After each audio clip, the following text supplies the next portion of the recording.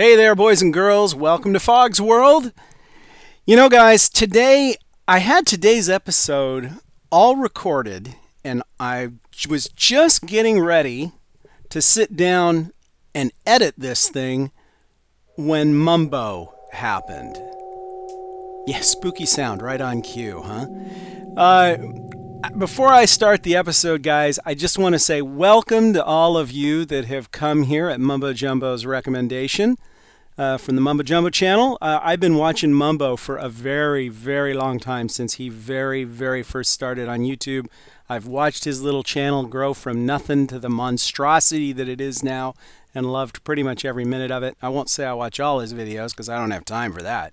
Goodness knows the guy puts out tons of them, but I do watch a lot of them. And I love them. So, guys, if you're coming here from Mumbo Jumbo's channel, thank you for being here. I hope you enjoy what you see. I hope you stick around. And I hope you tell your friends to come and watch Fog's World. I really do. And I hope you enjoy today's episode.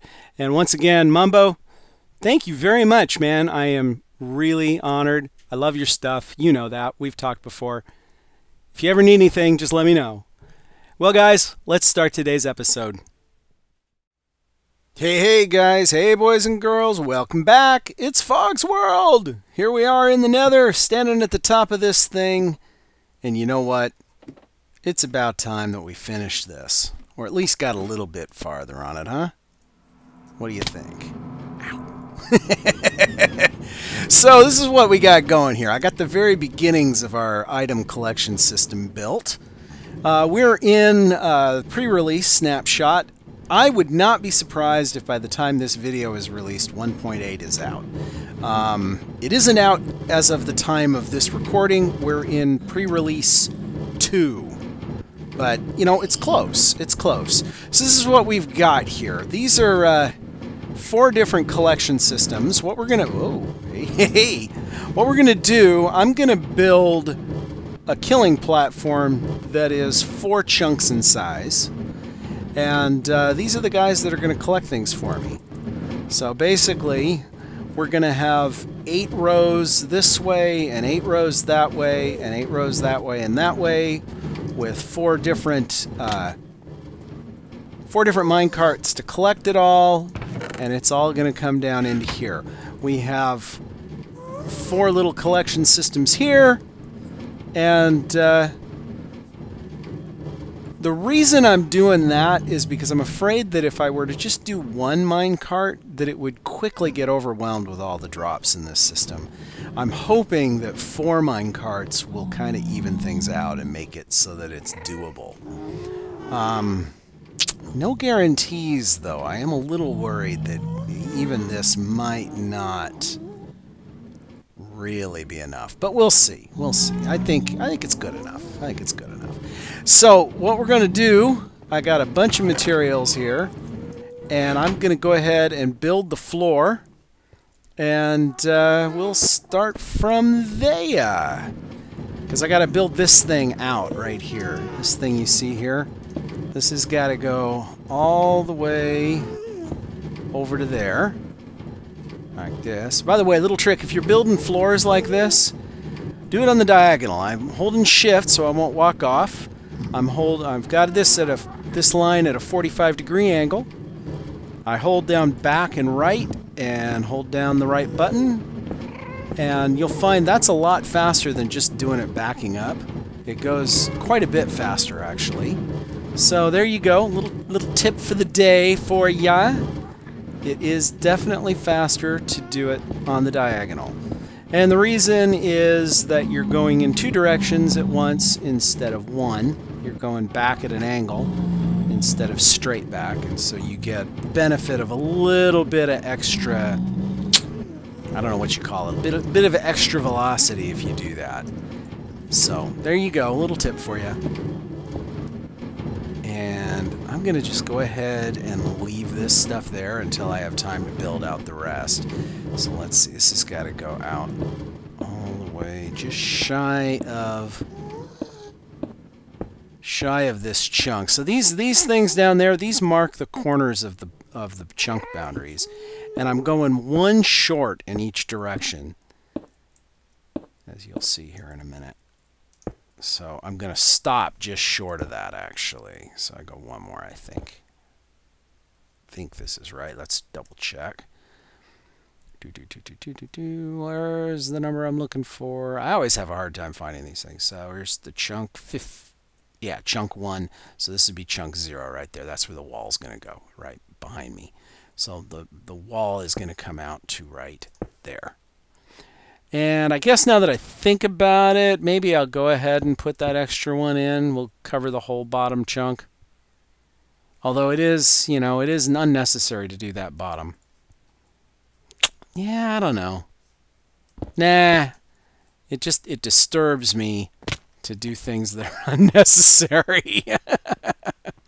So I guess I won't. I'll stop short. Yeah, so I'll go ahead and work on this, and we'll complete a lot of this off camera, and then we'll come and talk some more. Alright, so I've got a platform built here now, and what I'm trying to do is figure out what kind of pattern I need to get these rails to work reliably. And I'm going to go ahead and get this set out. I'm going to see if this is going to be enough. Pop this on and pop that on, and we'll see what we get here.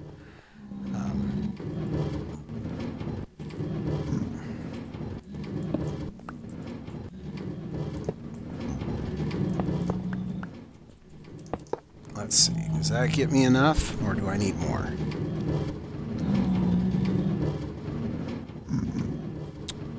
I'm thinking it's probably enough, but I might want a little bit more just to be on the safe side.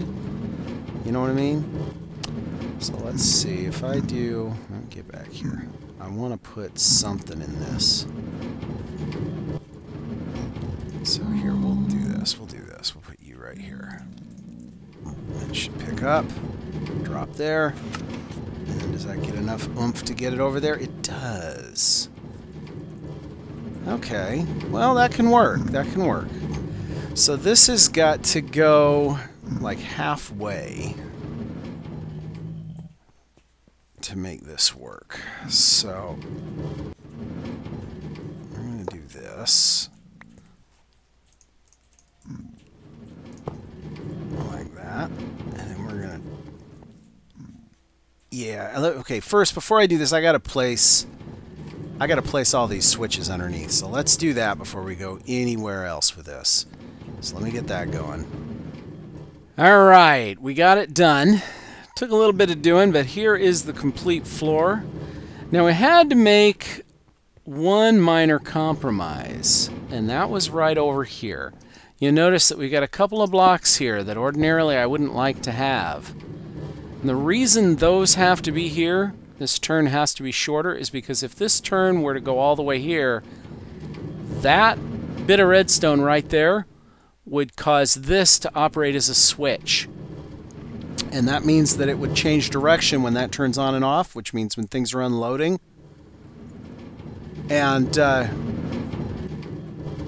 that would mess up with this powered rail right here. This powered rail would switch directions when that changed. We can't have that, so I had to build it all the way out to here.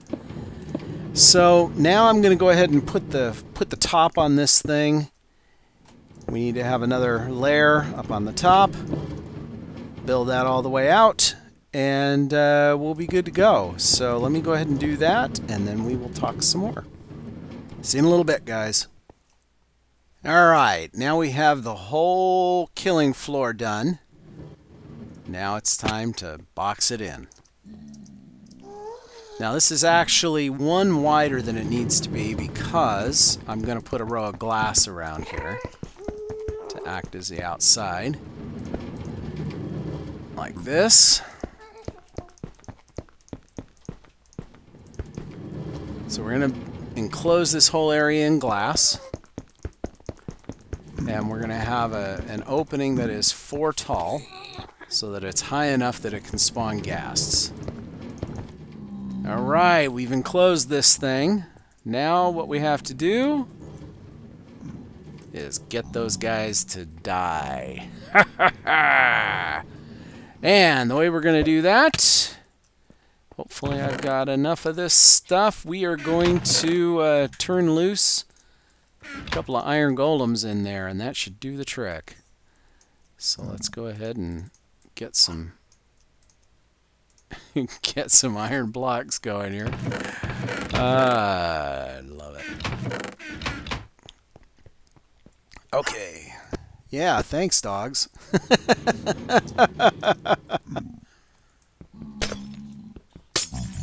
All right, let's go ahead and build a couple iron golems in here, and we'll be good to go.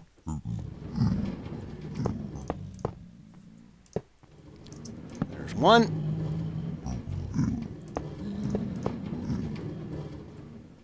There's two. That should be enough to get things going for starters. I need a few more iron blocks.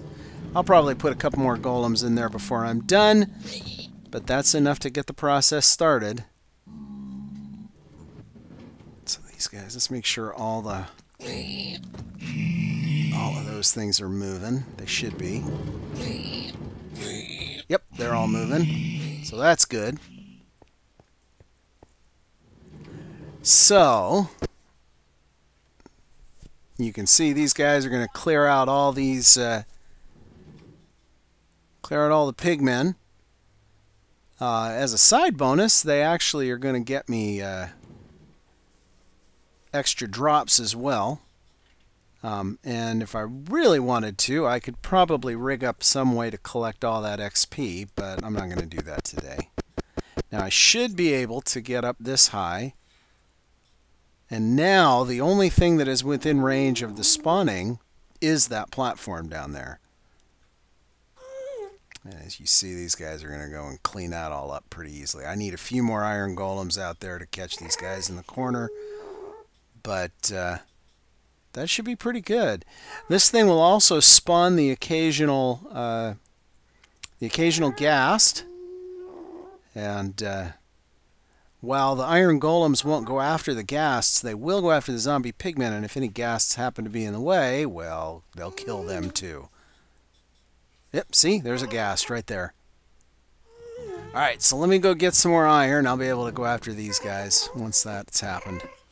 I also need to encase that stuff in glass so these pigmen can't spawn in there. So let me go get some more iron, and I will be back and we'll finish this thing up. Alright, we got enough for 3 more now. I have to be careful because these guys are going to just tear me a new one if I'm not careful.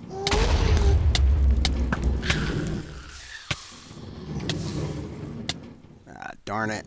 There we go. Okay.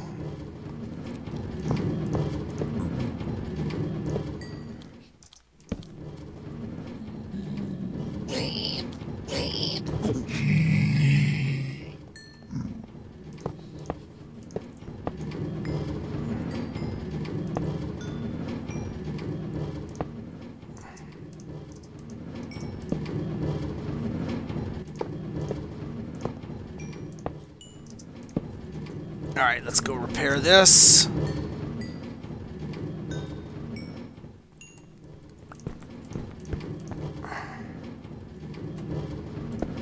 And then I need to cover this so that these guys can't spawn down here.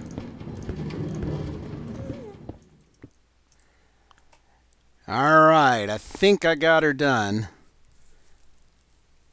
Near as I can tell, should be all ready to go. We've got several of those guys in there. We've got 1, 2, 3, 4, 5 iron golems in there. That should be more than enough. Oh, actually, it might be more than 5 even. Let's go take a look down there and see what we're getting in terms of drops. So this thing will occasionally spawn ghasts as well, as I mentioned. It will also occasionally spawn regular zombies, believe it or not. And these guys, with the new 1.8 mechanics, these guys will go after the other guys, but they'll go after the mobs, but the mobs won't go after them, which is a big win. Now you're going to get the occasional thing like that that little nugget that's stuck there. Every now and then something like that's going to happen. That should get cleaned up as this thing drops more nuggets through there. Hopefully that'll clean it up. So, you know, maybe we lose a little bit of efficiency that we might have gained if we had just done hoppers all the way across. But good heavens, that's so much more fun. Well, guys, I completed the farm, and it's working great except for one tiny itsy-bitsy little problem, and it's not the gas that's over there that's the problem. You can see these guys are going to town. Everything's working great, except... watch what happens down here. Because of where... whoa. Uh-oh. Darn it. Because of where this thing... yeah, that's not good. Stop it. Because of where this thing is, I am now... whoa. Those guys up there, yeah, guy. Okay, alright. The problem is, because the iron golems are considered to be extensions of myself, whenever they kill a zombie pigman, or even attack a zombie pigman, that turns all of the zombie pigmen around me aggro. So, as you can imagine, that's a bit of a problem. So, like, I'll come down to the bottom here, and I will suddenly find myself under attack. And it's a very dangerous place to be. So, I'm gonna have to fix that. Now, I have a plan for fixing it. Hopefully I don't get attacked when I come through here. Hopefully, please don't attack me. Oh, I'm being attacked! Oh, phew! Yeah, so it's dangerous, to say the least.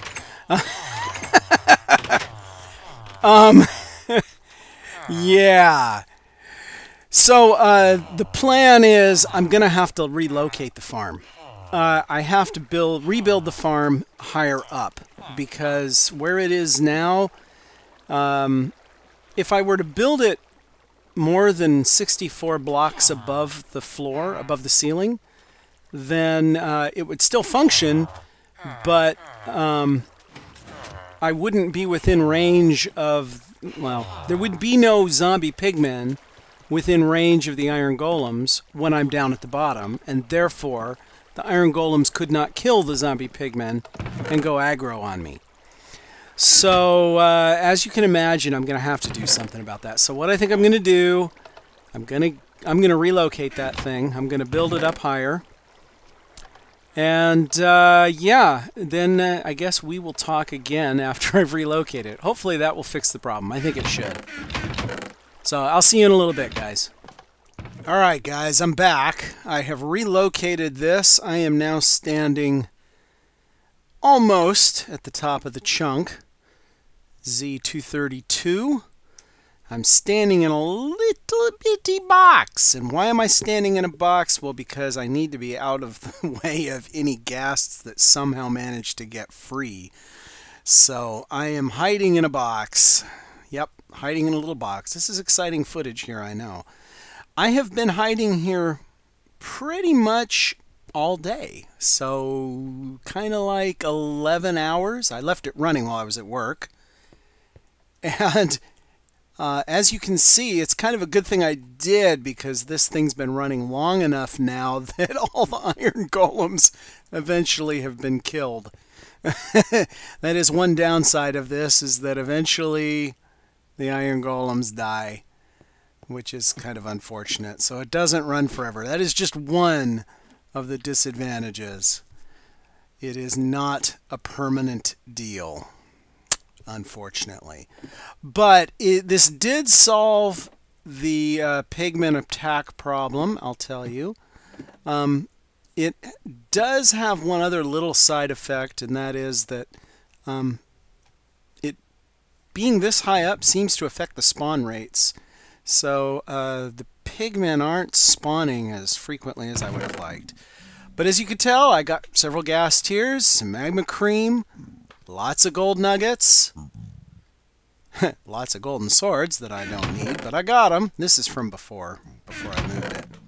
But yeah, it's doing okay. I need to rebuild my poor iron golems. I'll come back for that in a bit. But yeah, so far I'd say this has been a success. This seems to have worked just fine. So I'm happy with it. I am going to need to occasionally replace the iron golems. Kind of a pain. But, you know, whatever. You can do that. It's been effective. That's all that matters. So anyway, guys, that's it for this episode. I will talk to you all again next time. If you liked what you saw here, you know what to do. Leave a like, and if you want to see more, subscribe. We do it every week. Go tell your friends and go tell your enemies to come and watch Fog's World. We'd love to have you here. All right, guys, we'll see you later. Bye-bye now.